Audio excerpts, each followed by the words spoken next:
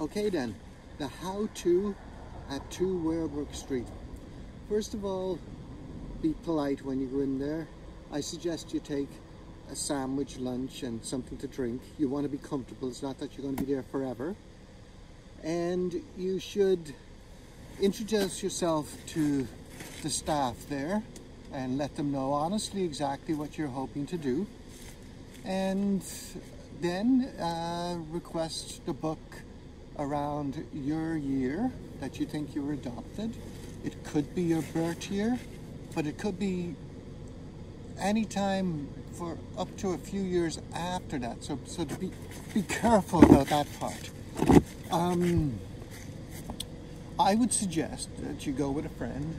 I would suggest that the friend be a non-adopted person, and that you go through the process and find her or his birth certificate, so you understand each of the steps and where the information comes from.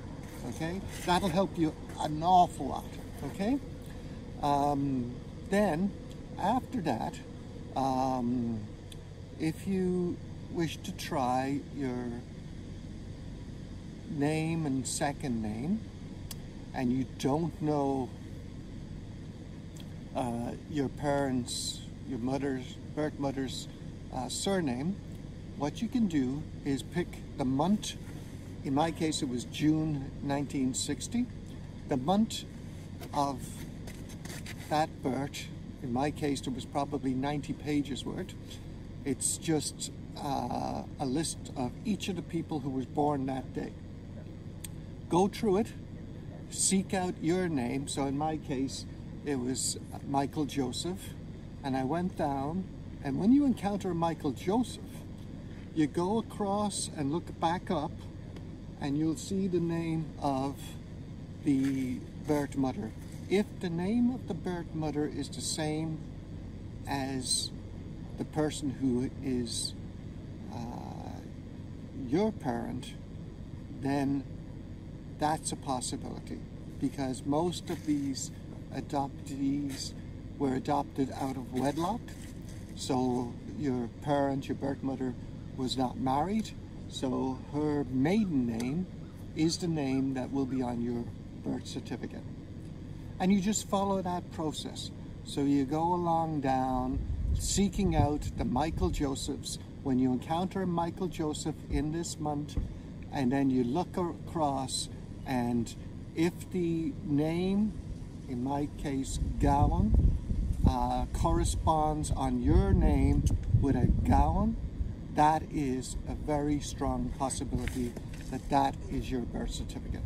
So what you do is you simply request a form in the same way as you did for your friend, and you submit that. So you're requesting for $4, €4 to purchase that birth certificate.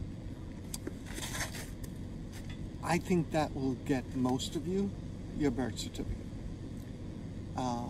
In my case, I'll just tell you a little snippet to show you why it's important to be polite and cooperative with the staff there. Remember, the staff have seen this many, many times before. So don't be impatient with them, and don't be demanding with them, and don't be over-inquiring with them.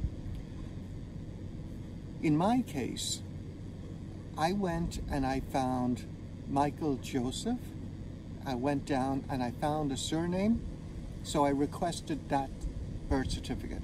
But I was under a timeline, so while they were doing that, I continued on. For whatever reason, and I'll explain this some other time, I realized that that one I had requested was not mine.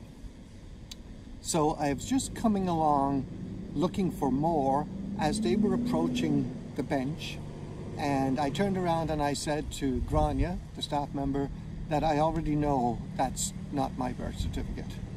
And she continued to come closer and gave it to me, because I had purchased it for €4.